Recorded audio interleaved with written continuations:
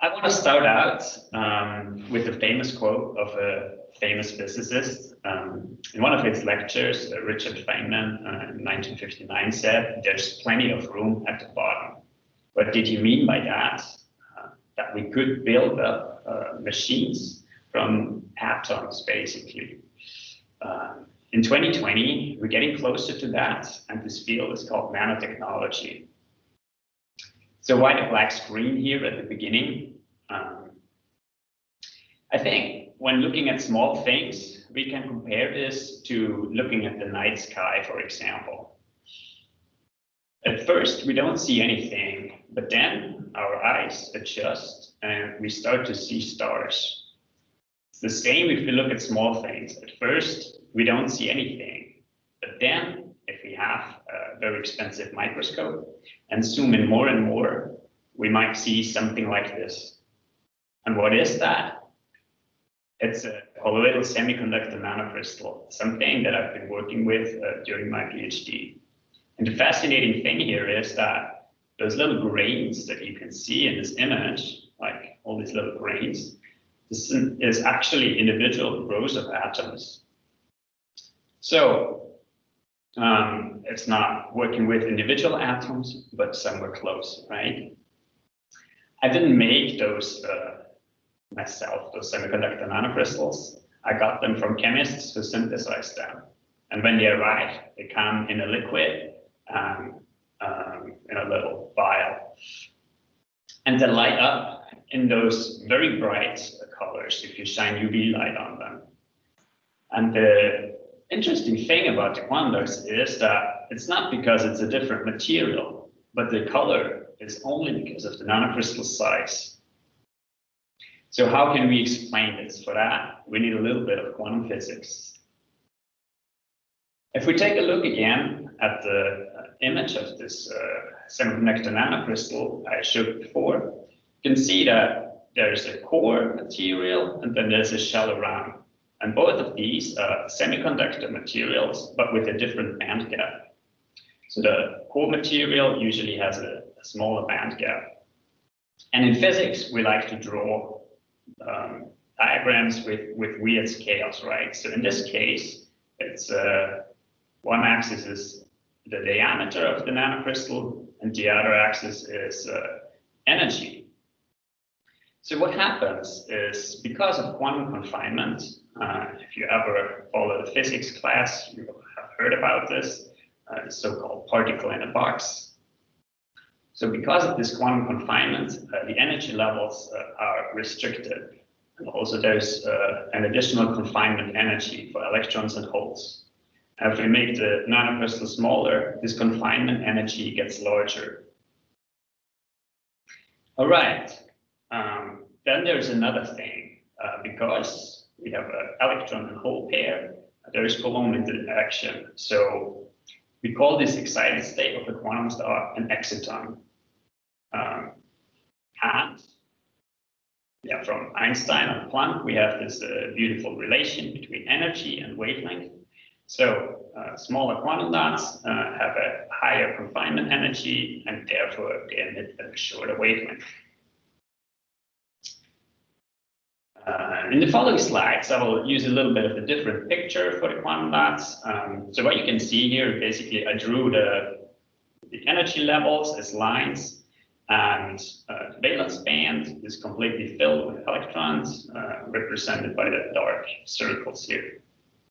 The conduction band, on the other hand, is completely empty. So if we do photoluminescence experiments with the quantum dots, we shine light at them. For example, a green laser. This laser light then promotes an electron from the valence band to the conduction band. Subsequently, it cools down to the ground state of exciton, so also call it the band edge exciton. And this can now recombine, emitting a photon through spontaneous emission. If you do this now a lot of times, you will have a lot of photons coming out of the quantum dots.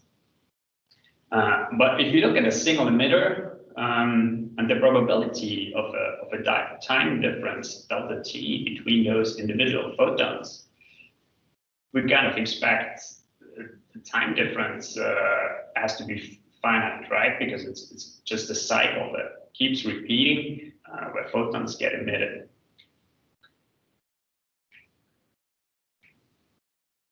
All right, and this probability of a time delay delta t, we can characterize it with this autocorrelation function G2. And for a single photon emitter, what we expect is that the probability of a time delay close to 0 vanishes. In the case of our quantum dots, it does not quite, and there's some reasons for that. If we again look at the picture of the quantum dot, but now we don't have a very weak laser, but a much stronger laser, we can excite 2 electrons in the conduction band to cool down. So this state we call a biexciton state. And again, this biexciton can recombine radiatively, and afterwards we have an exciton which also can recombine. So therefore, this will deteriorate the single photon purity of the quantum emitter.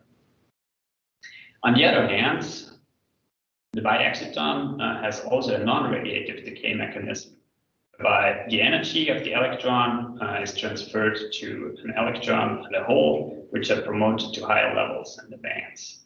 And this is called Auger recombination. And because of the small size of the quantum dots, it's very effective. And therefore, the biexciton emission quantum yield goes down a lot.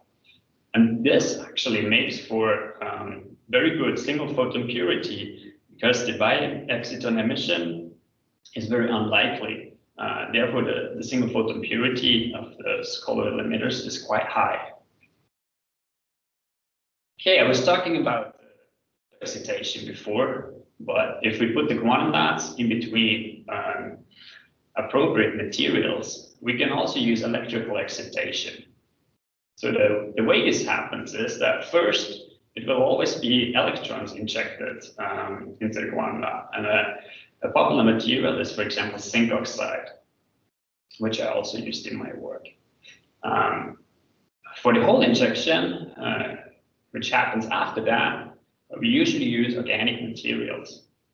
And then we have an exciton and the quantum dot, which can recombine and emit single photons.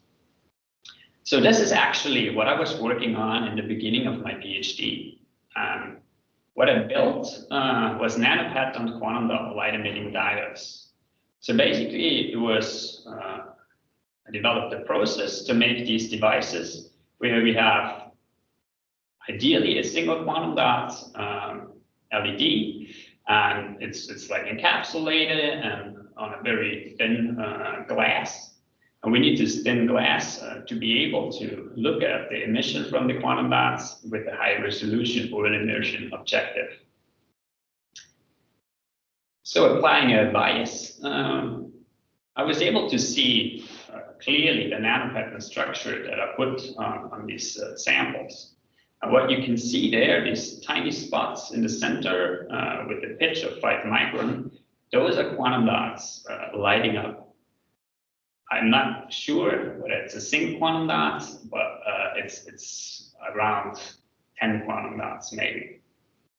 But you can already see that the problem with this design as well, because there's also these structures around to find my way on the sample, which always emit as well. So there's a lot of background. So yeah, that was also one reason why we didn't measure single photons from these devices. Another reason was that the charge injection into the quantum dots was not really balanced. So it was much more likely to inject electrons than holes, and therefore a trion state is created, which is basically an exciton plus an extra electron in the conduction band. And this trion can now again recombine non-radiatively as well. And therefore the quantum yield gets reduced quite a lot. And one would need a high quantum yield state as a single quantum emitter to have enough signal compared to the background to do a good characterization. So unfortunately, at the time, we were a bit too late working on this, and single photon emission from a quantum dot LED has been demonstrated by another group. They basically solved this issue by blocking electrons. so balancing the charge transport. Even though we didn't publish this result, I think it shows that the approach that I chose is viable for a room temperature single photon source. And the emission purity is characterized with this G2 and 0 time delay for colloidal quantum dots is actually pretty high compared to other room temperature electrically pumped emitters, of course, because other techniques can achieve much better G2. And the requirements for quantum applications are very stringent. Okay, so that was basically already the first chapter of my PhD. And now I have 2 chapters to go that I want to talk about. And that's from the next slide. You might wonder, I was talking about semiconductor nanocrystals in the beginning, but what about the integrated photonics, right? That was also the title of my PhD. So here is where the integrated photonics comes in. What we do a lot in our research group is use dielectric confinement in silicon nitride or silicon waveguides to guide light on small chips. Same as what I have here, so it's a silicon nitride waveguide on silicon oxide, and light is guided by that. To improve the light-matter interaction at the position of the quantum dots, I also have those plasmonic antennas on top of the nitride waveguide. So those focus the light where the quantum dots are. And then again, if you would zoom in there, you could see that I wasn't able to work with individual quantum dots, but it's around 200 quantum dots in the center of this antenna. To come back to my first slide, right? So one of those 200 quantum dots will consist of around 10,000 atoms again. All right, so why am I doing all this? The big motivation for working on integrated quantum photonics is building a quantum computer. And of course, we're not alone in that. There's a lot of research groups and also startups working on that. The basic building blocks that one would need for integrated photonics, they're not that many, but they're very stringent requirements. So one would need single photon sources that are preferably deterministic, have a high repetition rate, but we also don't want to lose the photons once they are emitted, so it's necessary to have high performance passive components, pure phase modulators, and also very efficient detectors with low dark counts. So I was not focusing on all of these aspects in my work.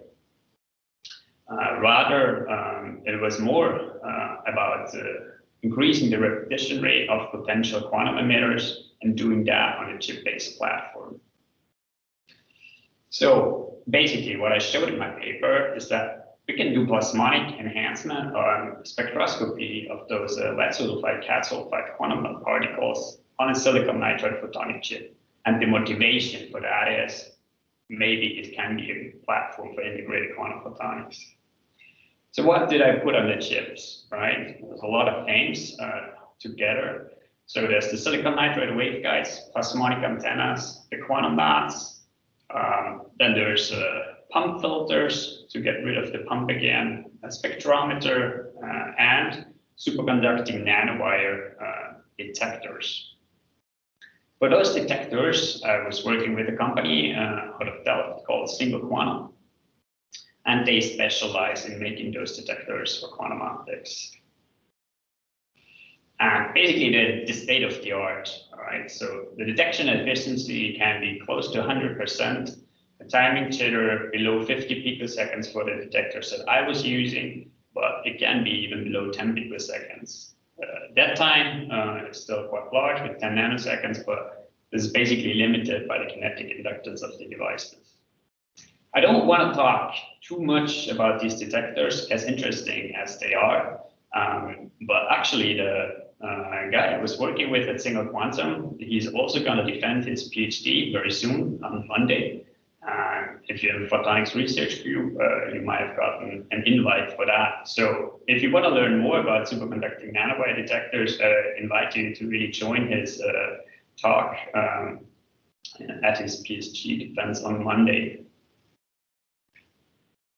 So I was also using silicon nitride photonics, and mostly these I processed in-house in our clean room.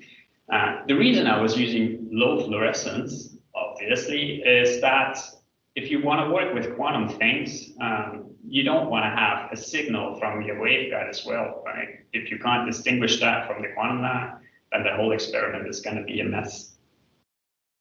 So with our in-house platform, I was able to achieve waveguide losses below dB per centimeter, and I fabricated spectrometers with an insertion loss below 1.5 dB.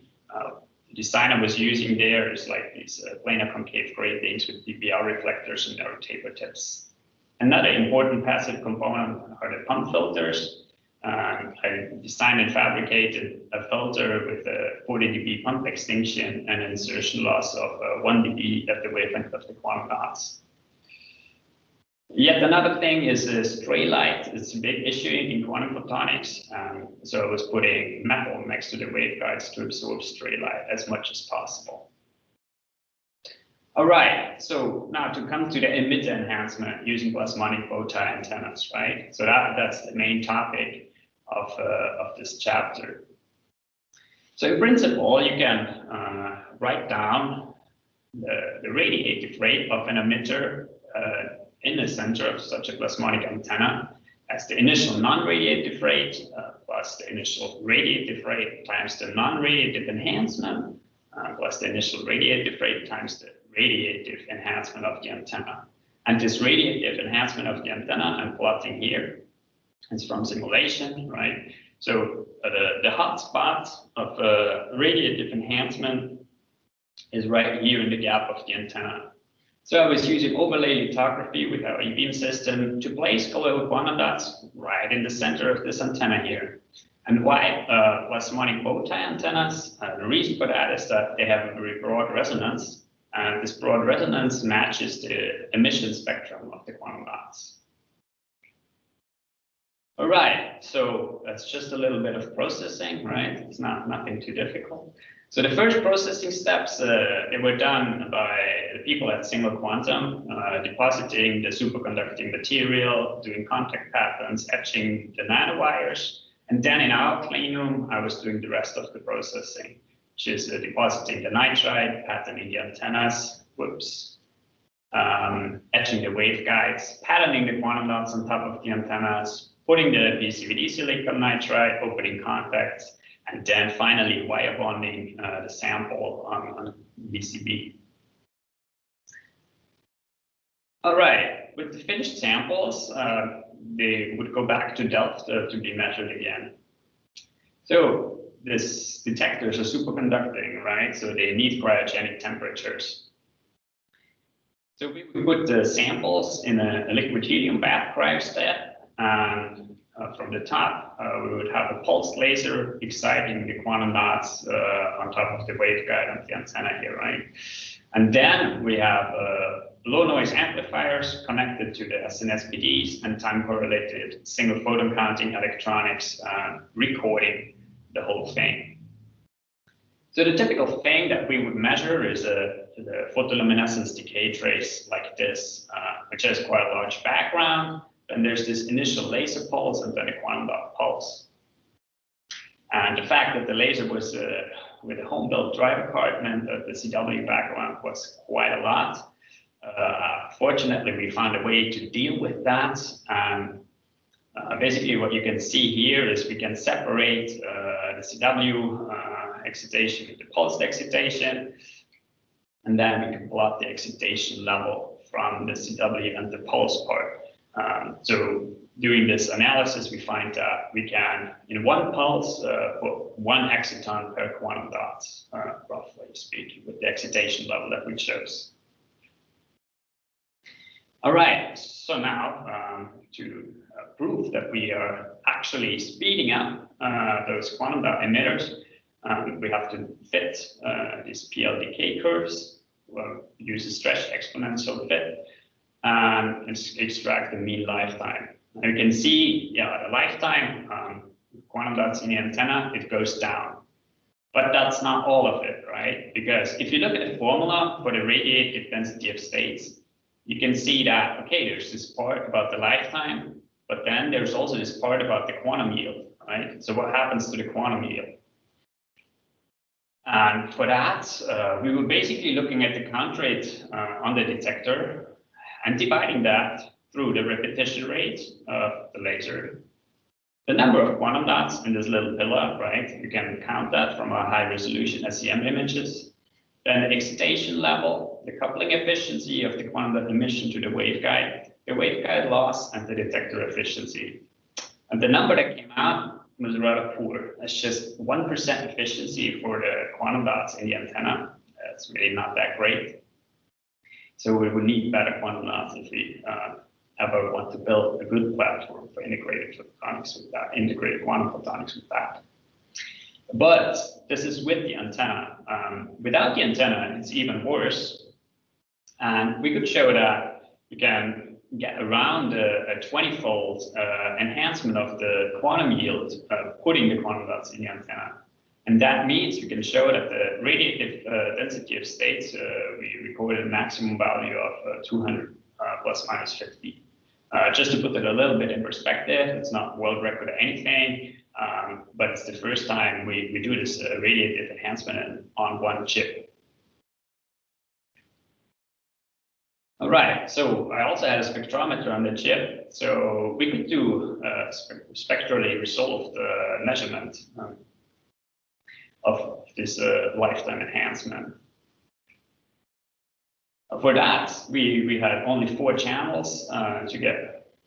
That was basically the limitation set forth by the experimental setup. So we had 4 cables connecting to this liquid helium bath cryostat. So in one cool down, we could only measure 4 channels. So that's why we recorded 4 channels. And we extracted the lifetime, and you can see that for the wavelength channel at around 1,100 nanometers, the lifetime with and without the antenna for the quantum dots is almost the same. But then for longer wavelength, this changes drastically. We can calculate the rate enhancement from that. And yeah, it matches the value that I was showing on the slide before, and it also matches simulations of the radiative density of states. Again, we would need to look at the quantum yield here again, but unfortunately, it was not possible to put a number on it because we did not get enough signal from the reference measurements. So yeah, we know there is an enhancement because with the antenna we measure something, but we cannot quantify it because we don't have a reference. So in conclusion, I created a platform for lifetime spectroscopy of solution processed emitters. So just using a single chip, we can do spectroscopic characterization of the emitters. We showed a large Purcell enhancement using the plasmonic antennas for the quantum dots. And if we had quantum dots with higher quantum efficiency, this platform should scale down to single emitters. Because the quantum efficiency was so poor, we had to use around 200. And recently, so there have been a lot of improvements with nanocrystal emitters for quantum optics. And there's been some science papers just last year about this. But still, there are other requirements for many quantum optics experiments, like indistinguishability, which the colloidal emitters are not really close yet. All right, so that was the first 2 chapters, 1 chapter to go. And the title of this last chapter is waveguide couple colloidal quantum dot emitting colloidal quantum dot light emitting diodes. See, I can't even pronounce it. But what it was really about this project is making an electrically pumped laser with colloidal quantum dots. So basically, away from quantum applications, back to conventional optoelectronic devices. But the goal here would be to make a laser that's completely solution processable and would therefore be very cheap to make. All right, so what about gain in these colloidal quantum dots? I've only been talking about single photon emission before, right? So if we want lasing, we need gain. And the quantum dots that I was working with, based on CAD selenide CAD sulfide, they have a twofold degenerate ground state. So what this means is, if you have an exciton in your quantum dot, a photon comes in, it can either be absorbed, forming a bi-exciton, or there can be stimulated emission, right? But these processes have the same likelihood, and therefore you will never get a net gain out of your sample if you just have excitons in there. So it's necessary to excite the quantum dots much more, create bi-excitons, and then the absorption event is not allowed anymore. So then you can really have stimulated emission and lasing from the quantum dots. The problem is, though, as I've shown before, that the bi-exciton emission doesn't have a very good quantum yield, and that the Auger recombination can kill a lot of this gain for lasing. So there's a trick, another science paper from last year. It's possible to lower the gain threshold if you negatively charge the quantum dots. How can you understand this? So now I put an extra charge in the quantum dot, and of course, if a photon comes in, it can still be absorbed, right? But after this trion is formed, for the next photon, there can only be stimulated emission. This means that the lasing threshold should be reduced. If you now put 2 extra electrons in the conduction band already, without putting any excitation on the quantum dot, the absorption is not possible anymore of this certain energy. So basically what happens here is we created a 3-level system for lasing with those quantum dots. So if you excite this doubly charged quantum dot to promote another electron in the conduction band, then you should get here, in theory, get 0 threshold gain. All right, so that's the idea of gain from quantum dots. People have been working on that for quite a while, also people in our group. So that is work from the PhD student of Dries, who was working on this before me, and it's about optically pumped lasing, right? Everything we've been doing here with colloidal quantum dots has been optically pumped so far. But there's also, if you look at literature, there's also proof of gain from electrically pumped, from electrical pumping for those quantum dots. So it's kind of the question, okay, you can make an optically pumped laser, plus you can get gain from electrical injection. So why has nobody been able to make an electrically pumped laser? And the reason for this is that these LED devices with colloidal quantum dots, they have a current density limitation. So it's only possible to invert a very thin quantum dot layer. And with this thin quantum dot layer, it is not possible to confine an optical mode. So what we've come up with now for that issue is a photonic solution. So basically, we're using a silicon nitride waveguide to confine the optical mode and then minimize the losses from the N contact layer and the P contact. So that way we can decouple the optical mode from the quantum dot layer thickness.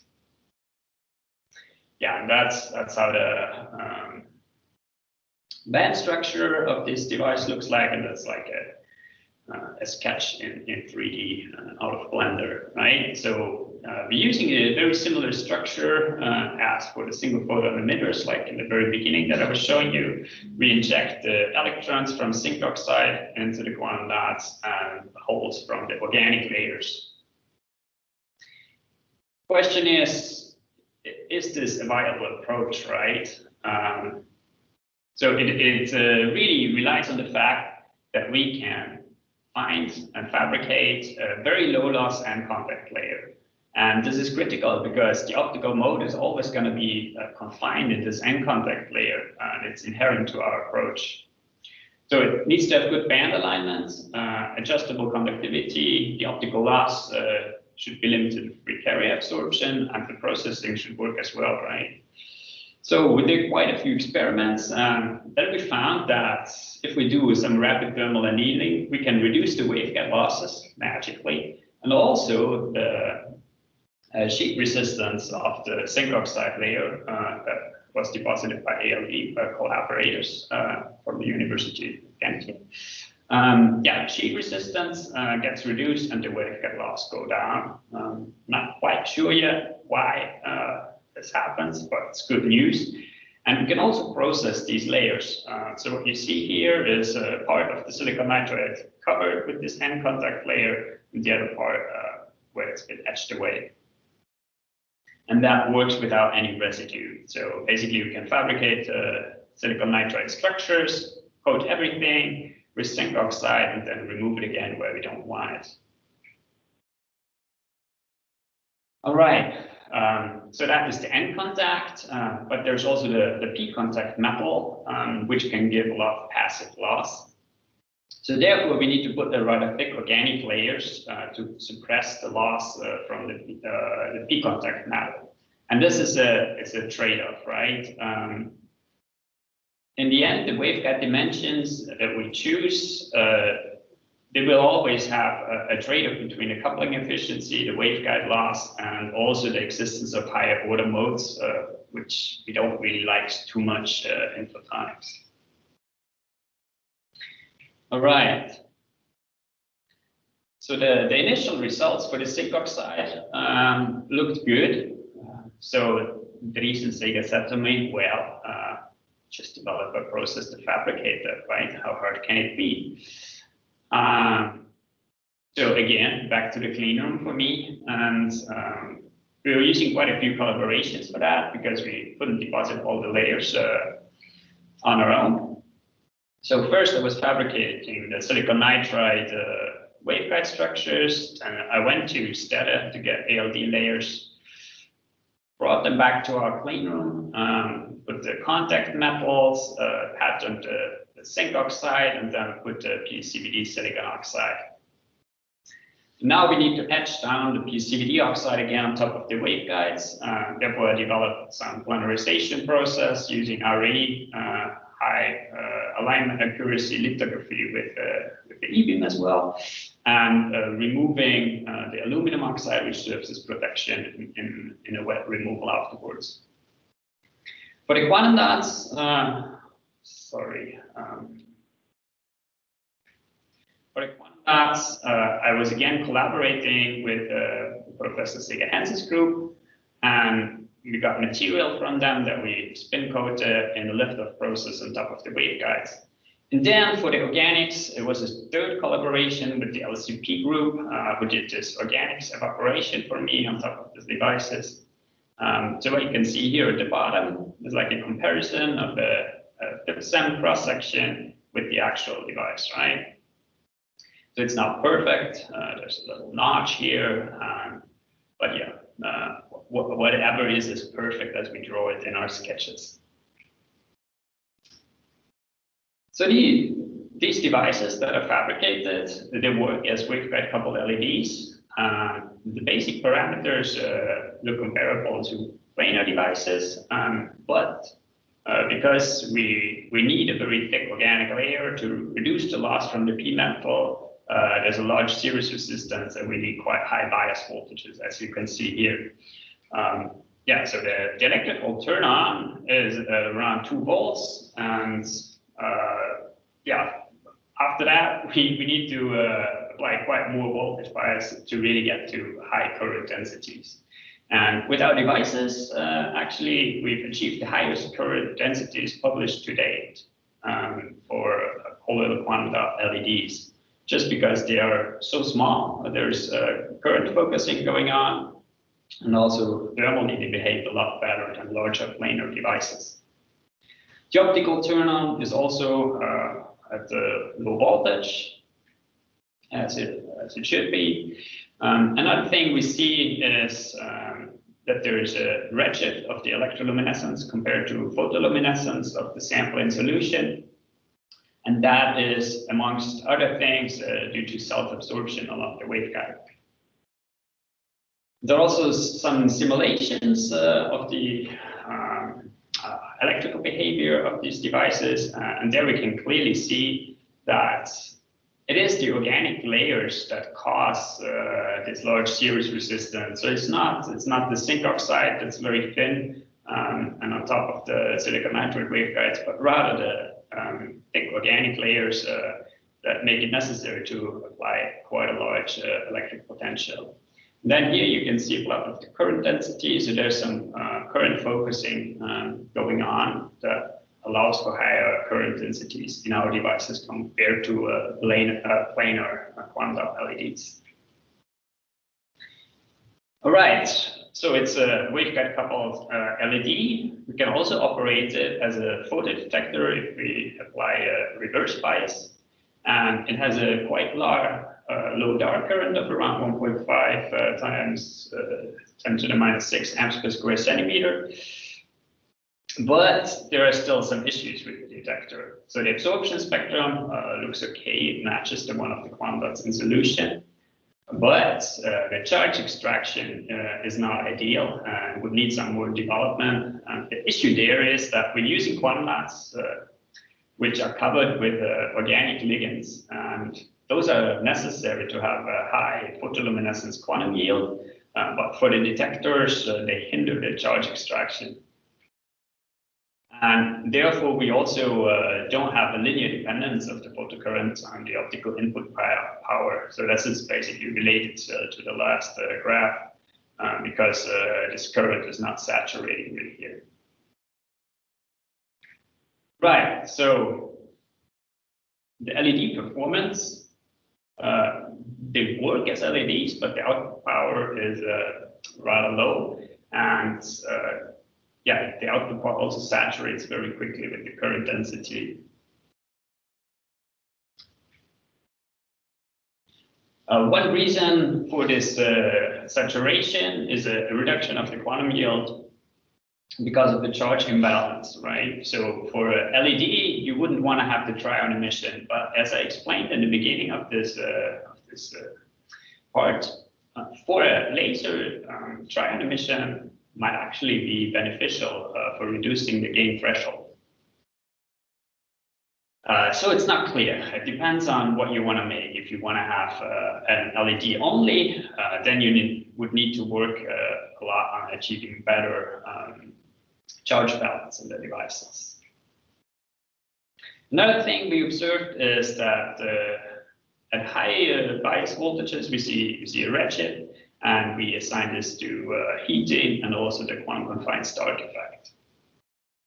So that is all about LEDs and the detectors. It's basically what I achieved, but the goal was making a laser, right? And achieving stimulated emission would be a milestone for making the devices useful and also getting some output power out of these devices that's much higher than the nanowatt output power that I measured.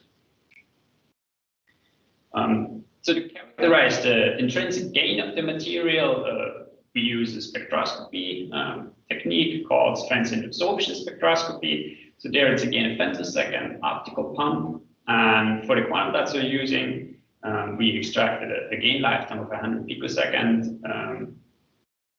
And the gain should first appear around a wavelength of 650 nanometers.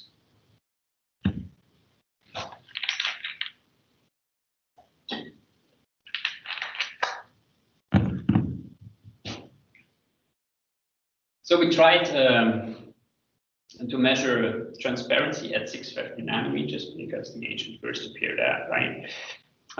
But instead, what we saw is excess loss appearing with increasing bias voltage. And there's several reasons for that. First of all, the quantum confined start effect and heating, they shift not only the electroluminescence emission, but also the absorption spectrum. So therefore, if the absorption spectrum is shifted, we measure at 650, yeah, we would expect some kind of excess loss contribution from that. But also, we suspect there's some charging going on, that charges get trapped in the quantum dot or the zinc oxide layer and cause additional losses at high bias voltages. So then the question is, okay, we can't measure any transparency, but in theory, would there be enough gain from these quantum dots? And to answer this question, I went back to optically pumped lasers. So I fabricated waveguides with the sidewall corrugation acting as a DFB grating, and they have the end contact layer and quantum dots on top. And we see some peaks appearing that look like they could be from a DFB laser. But unfortunately, this sample died very soon after this measurement because it was applying too high pump power. So in theory, it should be enough gain from the quantum dots to offset all the losses, but something for the PhD student following up on my work, it would still also help to reduce the passive losses even more. This can be done by changing the design already. So there's a trade-off, of course, here. If you want to make a DFB laser with the sidewall corrugation, you can't make the waveguide too wide, because then the grating strength for your fundamental mode will go down significantly, and you will get a multimode lasing. But if you choose to put another kind of reflector on both sides of the waveguide, you can go to wider waveguides, which should have higher modal gain. All right, yeah, I'm a bit sad that I have to stop working on this now, since it seems to me we're getting very close, but I'm going to be following up with what the PhD students continuing this project will come up with to solve this issue and finally make an electrically pumped laser with colloidal quantum dots. All right. With that, I wanna conclude. I tried to cram in as much information as possible in these roughly 45 minutes. I hope. I was talking about 3 main projects I was doing during my PhD. The first was building an electrically pumped room temperature single photon source with colloidal quantum dots. The second project was about a platform for integrated quantum photonics, and basically what we show is not the full platform, but plasmonic enhancement of quantum dot emitters and spectroscopic characterization on one single silicon nitride chip. The last work that I was doing was aimed at making lasers that are electrically pumped with colloidal quantum dots. And what I showed you there was the results that are hopefully soon being published about a waveguide coupled LED and detectors on the silicon nitride platform. All right, with that, I want to come back to my black slide. And also the analogy of the night sky that I was talking about in the beginning. So, well, if you look at the night sky, right, first you don't see anything, but then when your eyes can adjust, you can finally see the stars. It's very similar if you go into photonics lab. If it's a visible lab, then it's going to be dark, right? So at first you'll probably not see anything. It's not really surprising. It might take a little bit longer than just a few moments before you can see something, right? But also, we have to keep looking in order to find something. But then again, there might be nothing. Never know before. All right, that I'm done. Okay, thank you very much, dear candidates, for the very clear and very interesting presentation. Thank you.